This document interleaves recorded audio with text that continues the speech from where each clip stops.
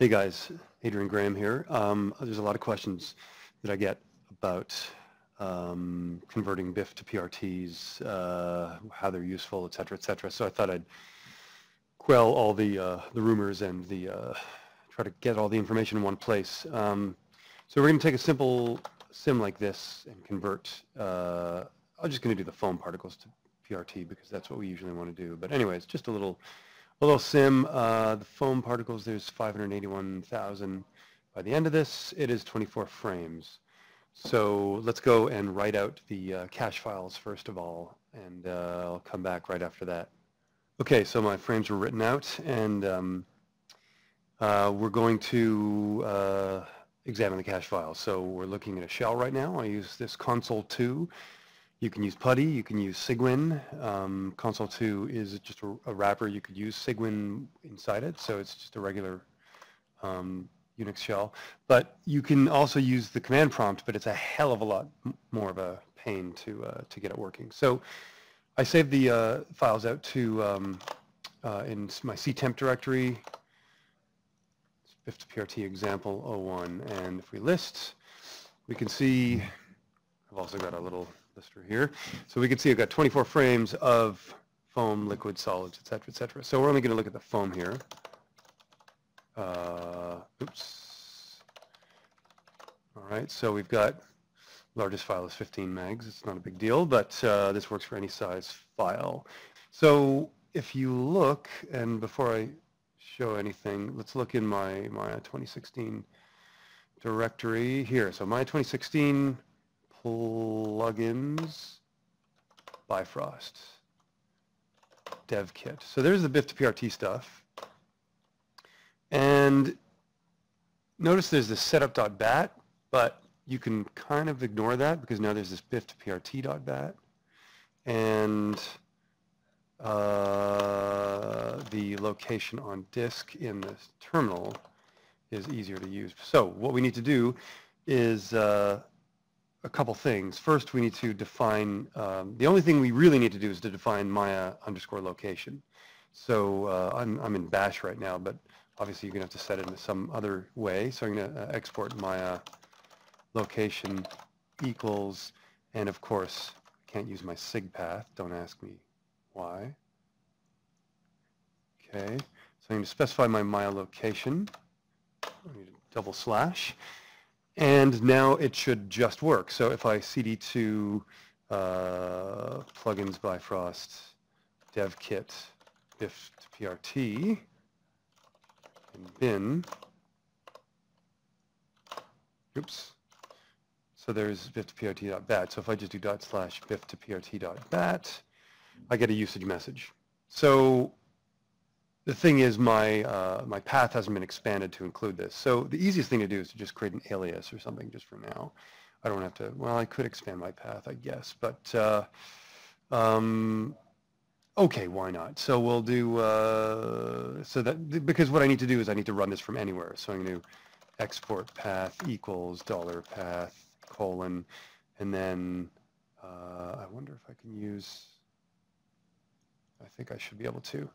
And I need to escape that space. Love it, love it. Okay, so now if I do bif2prt, there we go. So I'm in my home directory and I could still find the .bat. Good. So the next step is we're going to find the, we're going to go convert a file. So back into the bif2prt example and just clear foam. So let's look at the foam. So we'll take the last file. So bif2prt.bat, and I always get tricked up on this. You got to do -f for file. You can't just put the input the file and run it. You don't need any other arguments because what it's going to do is it's going to strip off the bif and put on PRT. And there we go. There's my PRT file, and I can VI it, but it's mostly it's. It is, it's binary. So, okay, so now we're going to convert our, all of our foam, so foam star. We're going to convert all these foam files to PRT.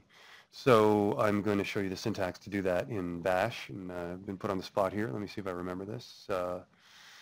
for f in star foam star do, here we are, bif2prt dot bat dollar dash f dollar f.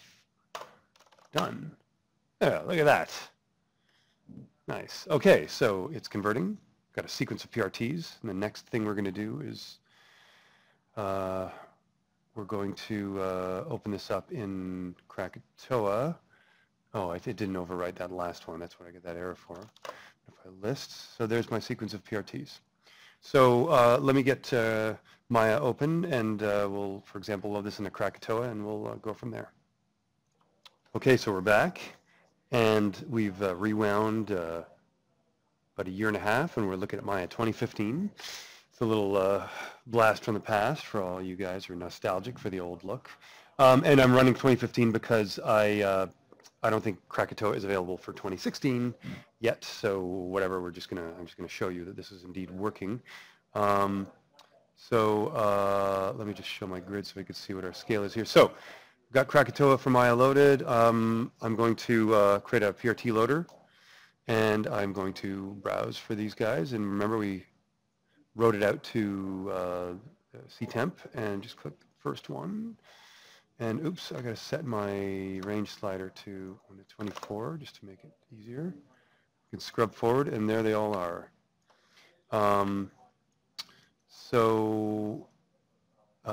That shows that they're there. And if we look at, we could display velocities, and we could see that there are, in fact, velocities being translated.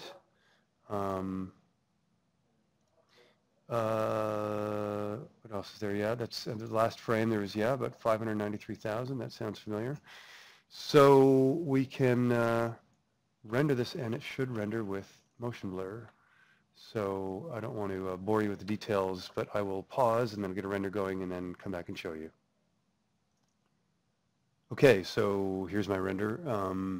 I have to disclose that I don't have Krakatoa running on my Windows box. I do have it on my Linux box, so I had to do a render over there and then just save it and write it out over here, or bring it over here. It took 3 seconds, and these are my settings. I can launch the plugin. I just can't do a render, otherwise I get an error. I don't have a license for my Windows machine, like I said. So these are the settings, nothing too crazy. I mean, there's motion blur. There's not that many particles, so you get lots of jittering and stuff. You can see, but that's the workflow. And if anybody has any questions, please follow up in the thread. Thanks for watching.